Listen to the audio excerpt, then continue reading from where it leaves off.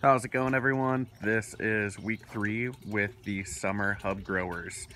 Everything is looking incredibly huge.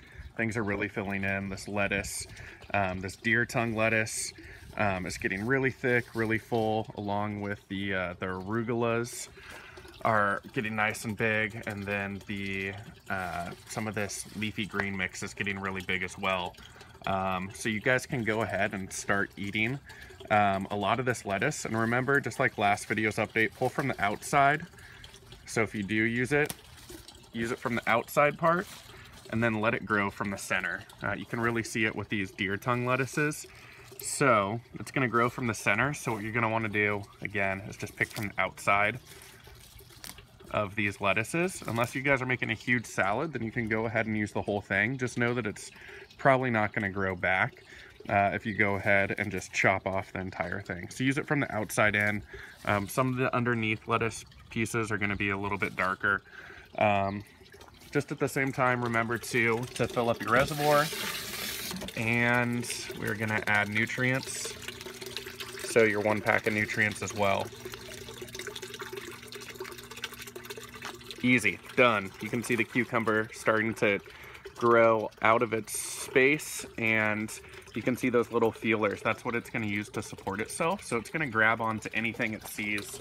You can kind of see it grabbing for this little piece of burlap here to support itself. This cherry tomato as well, we're just letting it hang off naturally. You can see it's starting here on the side part and just kind of naturally going over to the side. A lot of people have asked about supporting it.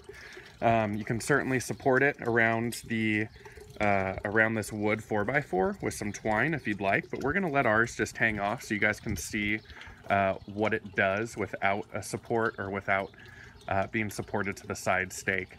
A lot of this lettuce too, it's going to flower. So just like the arugula, you're going to want to take off those flowers. You can use scissors as well.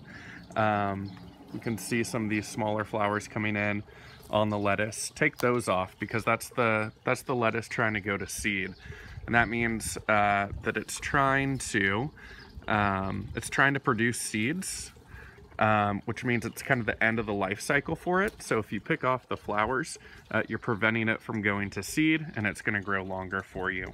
The main thing people wanted to know this last week was using the bug spray. We currently don't see any bugs on ours, so we haven't been spraying any of the bug spray. But if you guys do see some bugs, like some little bugs or aphids, those are going to be the smallest ones. You're going to want to use this bug spray. You're going to want to use it when it's not super bright outside, preferably when the sun actually goes down during dusk. Make sure it is on spray and not stream, and then you can just lightly spray wherever you see those bugs, or you can wash the bugs off too.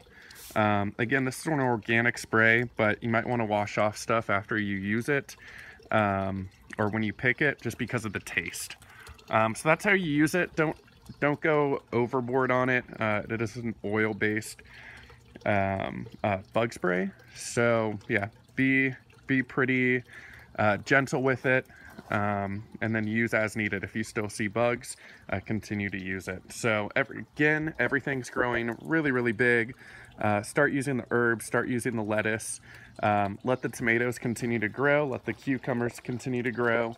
Those are going to get really big as the summer goes on, and you can already see we have our first tomatoes. Alright guys, if you have any questions, leave them below in the comments, or you can email us with the email in the description, and we'll see you next week. Alright, thanks.